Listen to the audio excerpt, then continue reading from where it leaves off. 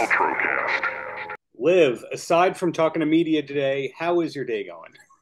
Oh, it's going good. It's going very smoothly. Thank you. How about you? Nonstop, but good. And we were connected to talk about the Serpent Queen. So you play young Catherine. How much of Catherine is there in the real Liv Hill? Very good question. Well, I think quite a lot. I mean, in each character, so an actress once told me that you sort of have every element of any person you play, and you kind of just dial up the different personalities that you Mhm. have depending on the character. I think for me, what I relate to most about Catherine is the fact that she's always watchful, always alert. She's alert from a place of trying to survive. I'm alert from a place of just trying to figure out who people are to socially survive, I guess. She's always looking at people's body language, can she trust them, their facial expressions, and that felt very easy and relatable to play. So it sounds like you're a good active listener. I think so. It might be a bit of a defensive mechanism as well, but yes, I do like to ask questions and figure out who people are.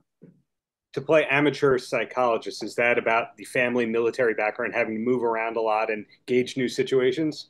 Yes, probably, absolutely. I had to do that quite a lot and change schools and stuff exactly. So surprised you know that, but yes. When you're speaking to somebody, you try and do a little bit of research, but Research. Well, I appreciate it. well, you've had a few roles that were BAFTA nominated. I wouldn't be surprised if this is yet another one. All seriousness, when you receive a top honor like a nomination along those lines, does it change your life in any way? Um, no, but it does change confidence. Does it change confidence? Yes, I guess it does for a time being. But then also that happened when I was 18, and it was actually my first role, and so I felt like I kind of peaked. I was worried that it was going to be Hmm. downhill from there. So yeah, it's probably the insecure answer, but it kind of made me more like reliant then to it. So if I don't get an award now or a nomination, am I not a good actress? And as a teenager, that was what was going through my head. Now, I that's you realize that's not what's important, but it feels very lovely, and I hope that I hope it gives me the opportunity to open some doors. That's very interesting that you can find imposter syndrome like early into a career like that. But in Yeah. your case, I think bright things are ahead. Take the damn compliment. So with Serpent Queen, we only get to know about 8 episodes, not asking about the future, but any highlights, or is there a moment of it that was just the thing that makes you the most proud? I feel really proud to be part of all of it. I mean, what I'm most proud of is the fact that I was able to work with these people in each department at the top of their craft in the world. That was such a privilege, so amazing to see people's passions for their work translated through the camera and through their costume. And it was a real privilege, and it definitely inspired me. So that's what I'm most proud of. And I think I'll always look back on my time shooting that and feel incredibly grateful that I was able to collaborate with those people. Now, granted, you are doing press now and everyone's talking about the show, but how long has the filming part for you been done for? How long have you been kind of waiting around going, okay, now I'm going to Yeah, tell the world I, about it?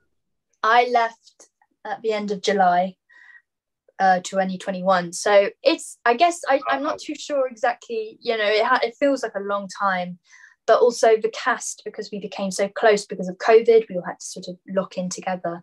We have remained really close since, and we still see each other now, like a big group of us as well. And that's quite rare. You usually only take one person or two people from each project because you meet so many people all the Right. time.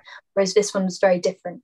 And so it's felt like a long time, but also now it's here. I can't quite believe it either.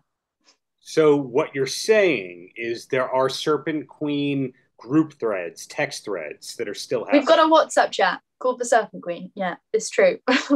Fantastic. And the last question for you before I let you go, which has nothing to do with the Serpent Queen.